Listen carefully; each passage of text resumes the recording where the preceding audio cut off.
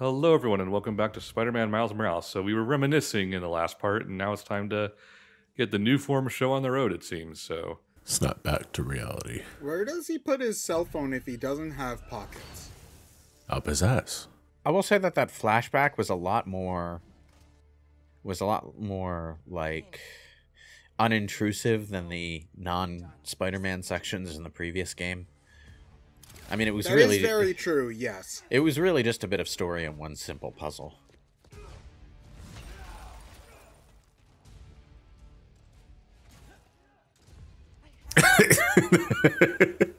Graceful as always, Miles.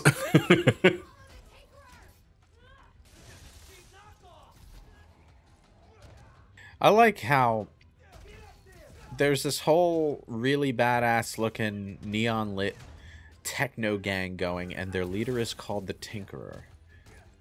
Okay. I think because like the Mauve adventure was already taken or some other shit like that. Well, I get the feeling that the Tinkerer in the comics was probably less of a badass looking threat and more of a, Tinkerer. Let's take a look here. Wasn't it like some old white dude in the comics? Like in one fucking universe? Well, the first thing that pops up is all the stuff from the new game, so you know. Yeah. Father of Rick. Yeah, he's like an old white guy. Oh, his name was Phineas Mason though, so they did, like, try to keep his original name in a clever way, so that's cool.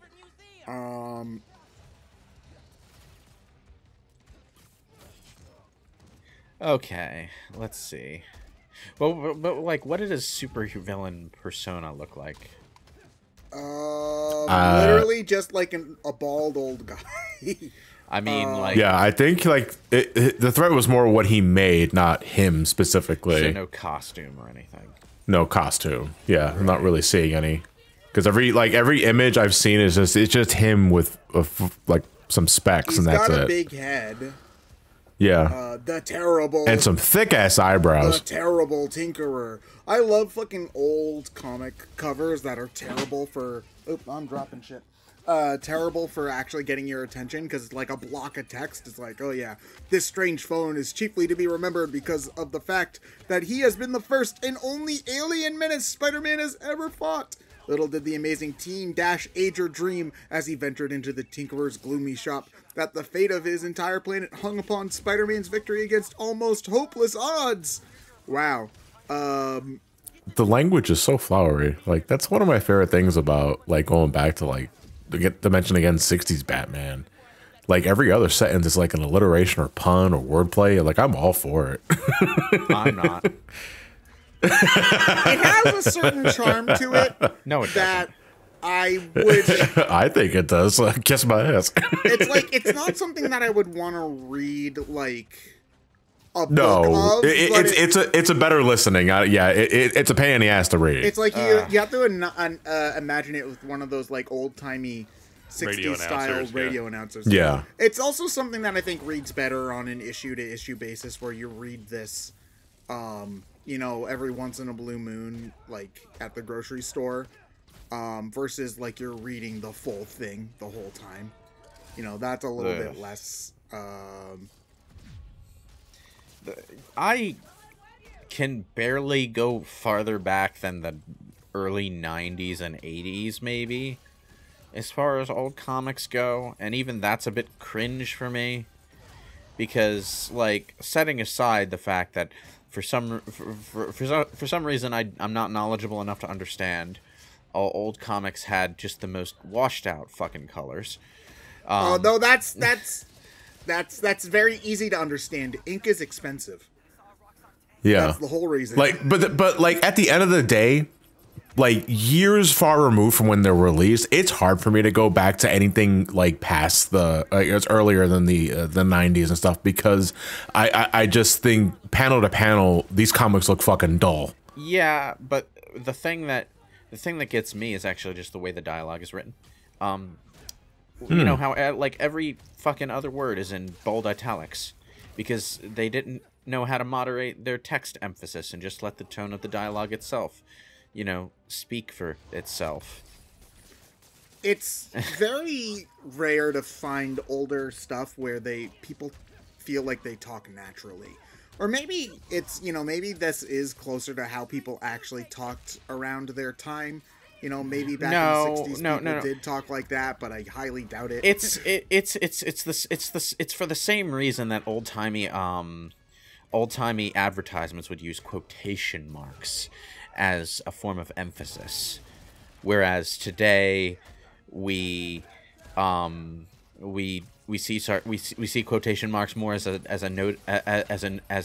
sarcasm element. But then there are occasionally still... Or quoting someone specifically. Or quoting someone, yes. But, like, when someone just quotes one particular word in the middle of a sentence, it's usually meant to signify sarcastic emphasis rather than just general emphasis. Yeah. Because otherwise you just fucking, like, you either make it all caps or just bold it. Yeah, well... Italics is generally the way you emphasize things in modern text. Yeah. But it's like there was no unification between how text was supposed to be written in different mediums, There's also a very big element of tell, don't show in many of these old things, where it'll be like, the Fantastic Four face their most terrifying foe yet. Behold Galactus, who blah, blah, blah. And they just build up how scary this person is by telling you that he's supposed to be very scary, versus showing you that he's scary. There is that, but I think by the time the 80s comics that I'm talking about rolled around, that was less of an issue. That sounds more of a Silver Age kind of thing. Yeah. Oh, no, not allowed.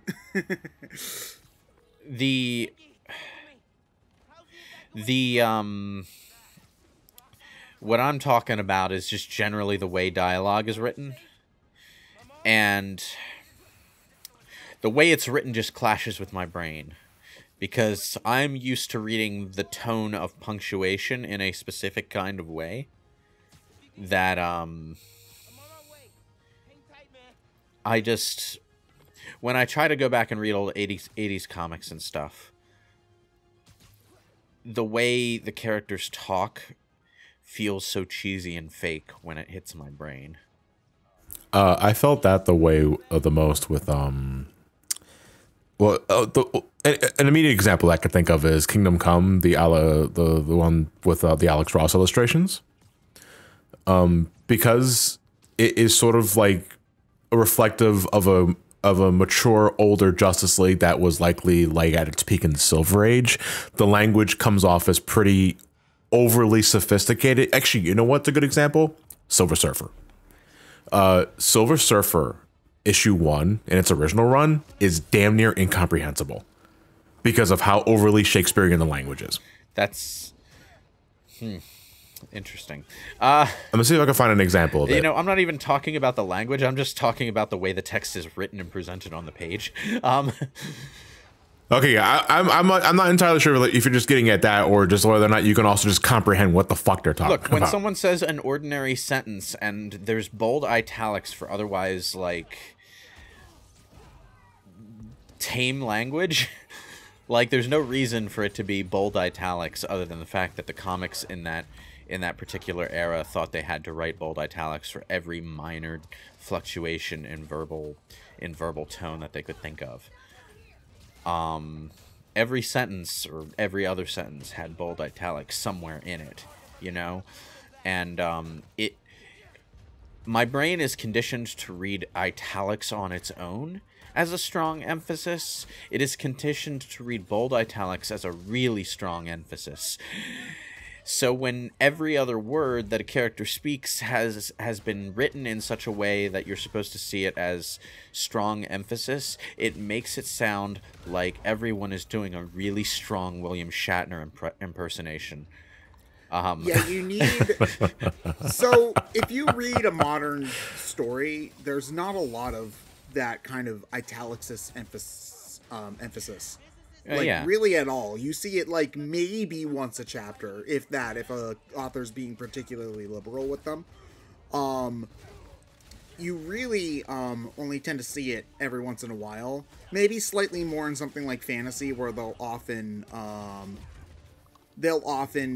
have like a specific word or whatever be italicized for whatever reason. But it's very rare to see it in modern writing. So that makes it. It's like using a little bit of salt. It's like if you sprinkle a tiny bit here and a tiny bit there sparingly, works wonders. But if it's everywhere, then that's all you see. You know? Part of the reason is that back in the day, text in comics used to be handwritten, whereas nowadays it's all digitally typed in. You know, well, there are still letterers, but I'm sure, but it's not handwritten the same way it was in the '60s, for sure. Well, yeah, it's the base of the text is written digitally first, at the very least, and it makes it easy to format. On top of that, because printed novels and short stories have been around for so long and are done in word processing files primarily now, it's very, very easy to format them just right to get the exact punctuation tone that you want. And everyone is writing for people who have been reading novels, short stories, and that sort of thing. So there's a uniformity to the way text is formatted now, and that carries over into comics. That did not happen before. In the 80s and so, comics had their own formatting norms that were separate from novel formatting norms, that were separate from comic strip formatting norms, that were separate from advertising formatting norms. Everything did its own thing as far as text formatting was concerned. So you were supposed to read different things in different ways, and it was honestly kind of confusing. I don't know how people lived that way. Well, it's funny that you bring that up, because in the really old, like, 60s comics, the artist and the writer even didn't exactly give each other, like, clear instructions on how things were supposed to go. A famous example is with Spider-Man. The way that old comics went was the writer, so Stan Lee, would write out an outline for how he wanted the basic story to go. And then the artist, who in Spider-Man's case was, I believe, Steve Ditko, would then draw out all of the comic panels as you see them in the final comic. And then it would go back to the original writer, and they would write in, like, all the dialogue and the balloons and whatnot. Yeah. So there's a very famous case in an early issue of Spider-Man where Spider-Man's swinging past a strike, and Steve Ditko thought that Spider-Man was supposed to be like, these damn strikers, go back to your jobs. And so you see Spider-Man shaking his fist while he's swinging past the strikers. And then Stan Lee sees this image and he's like, he's cheering the strikers on. And so the actual dialogue is just like, wow, these guys are sure being overworked. I hope that they get what they're asking for soon, or something like that. So it's just very funny, how, like, so much of this has changed since going on. Like, it also goes to show, like, how quickly and cheaply comics were originally written as well. Like, they didn't give a fuck. Nowadays the process is a lot more involved. The actual writing of the comic would involve basically a storyboard alongside all of the dialogue, and the details would be filled in later, but you would essentially have, a rough but complete comic in draft form before you actually got to the point of of drawing the real comic. And it's just going back to old comics, it does feel very slapdash. Yeah. This was something that I felt when I was trying to read the Archie Sonic comics. Like, I started with the really, really old ones. Ugh. They have a very 60s comic feel, even though they were written in the 90s. They kind of do, yeah. Did you notice how in one issue, Eggman's base is imposing egg fortress from Saddam, and then the next issue it goes back to being a cartoon billboard factory or something. It's been a long time since I've read it, but wouldn't be surprised. It happens a lot in those first handful of volumes because they were all done by different people, and some of the issues were written out of order. So you'll have issues that adhere to the Saddam cartoon design for things, and then you'll have issues that look like they were like a prototype for Adventures of Sonic the Hedgehog, but even more cartoony. Was the comic written first? I think they were written at around the same time, but the comic definitely the comic definitely came out earlier, which is why in some of the issues, in the earliest issues in particular, Sally has her pilot design rather than her final design. You know, the pink squirrel with the black hair and one with no black hair and no vest. Yeah. And she sticks with that design for a little while, whereas in Saddam, the only episode where she has that design is the actual pilot episode. Which is also the only episode with real badniks in it, now that I think about it. The Buzz Bombers were actually in Saddam at one point. It's very bizarre. Really? So like they had it for the pilot. It was like, all right, swap bots from here on out. This is exhausting. Well, the thing is, the pilot episode did have SWAT bots in it too, but it also had Buzz Bombers, and Cluck, the chicken, I think made his debut in that too. Although I think Cluck remained in the actual show so that Robotnik could do his Dr. Claw thing. But it was wild. That show is great. Even today.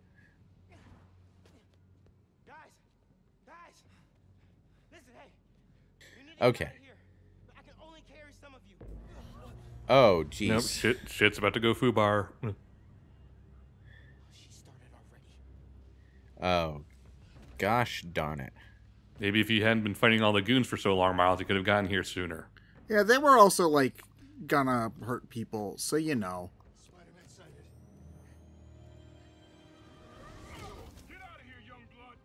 Okay. Prowler's redeeming himself. See, he's gonna help like a good guy. Which means he's going to die. He's right. Go. Okay. We'll get people clear. All right, this makes sense. Send the really fast, really powerful superhero to go actually deal with the threat, and let the... What, does the mom know that Prowler is... Yeah, she knows. Aaron? Okay.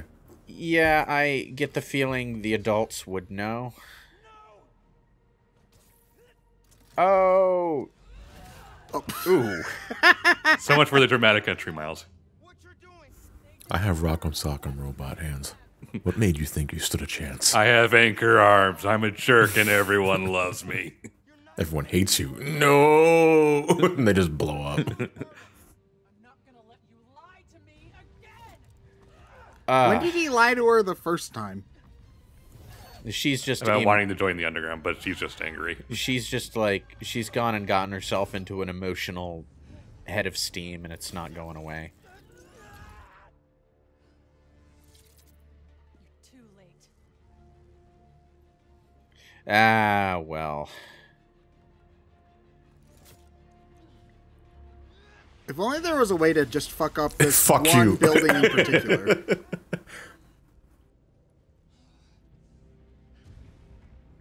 Well, I mean, that's what she thinks she's doing. She thinks Spider-Man is lying when he says that the reactor will do more than that. Although, to be honest, just fucking up this one building would be a bit much by itself and would probably lead to other civilian casualties. I can't let you stop me. Okay. Dramatic. Round one. Is this the final boss? No, wait, no, it's Yeah, not. Because... round one of the final boss. Oh, okay.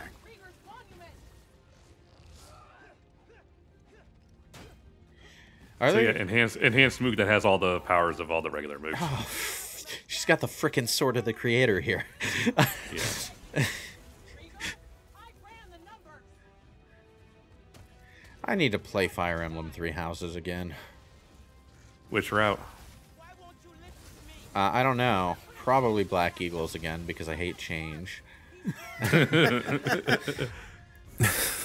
You know what?